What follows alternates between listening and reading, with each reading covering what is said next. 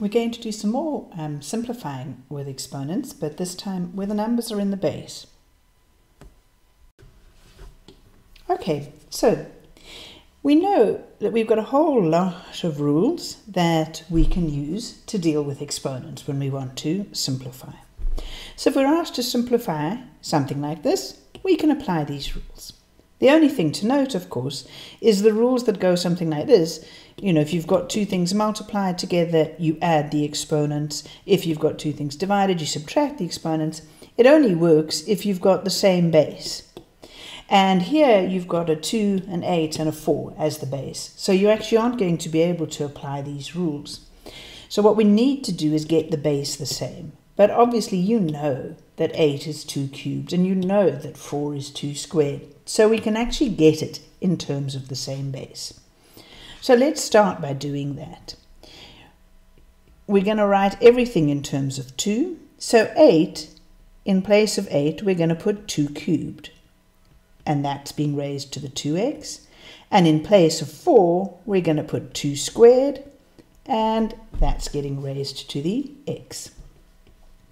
So now we can go ahead and use this rule, right? A to the m all to the n is a to the mn. So it's 2 to the 3 all to the 2x is 2 to the 3 times 2x, which is 2 to the 6x. And the same thing for the same rule we'll use at the bottom. It's going to be 2 to the power of 2x. Now we go ahead and we apply our rules.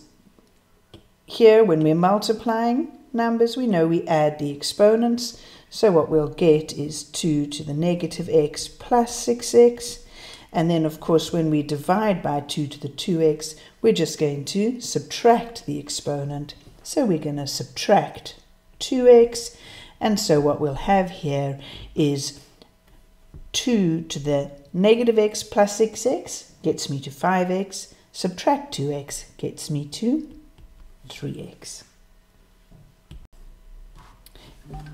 And that's a perfectly decent answer as is, but you could also note that this is the same as 2 cubed to the power of x, and 2 cubed is 8. So another way of writing this would be 8 to the power of x. Either way, this or this would be fine. I just want you to notice that 2 to the 3x is the same as 2 cubed to the x, so it's the same as 8 to the power of x. Let's have a look at another quick example. This one here, we can see that 15 is 5 multiplied by 3. And so what we get here is that we've got 5 to the 4x, and then 3 to the 4x, and then 5 to the negative x, and then 5 to the 3x. So what we can simplify and sort down are the things which have the 5 as the base, because we can only use our rules of exponents when everything has the same base.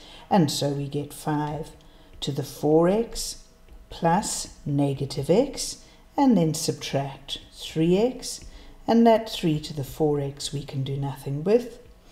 And 4x subtract x gives me 3x, subtract 3x gives me 0, so I get 5 to the 0 times 3 to the 4x, and 5 to the 0 is 1, so 1 times 3 to the 4x is 3 to the 4x. Again, that's completely fine to leave it like that, but you could also take note that this is 3 to the 4, all to the power of x, and 3 to the 4 is going to be 81. So this is 81 to the power of x.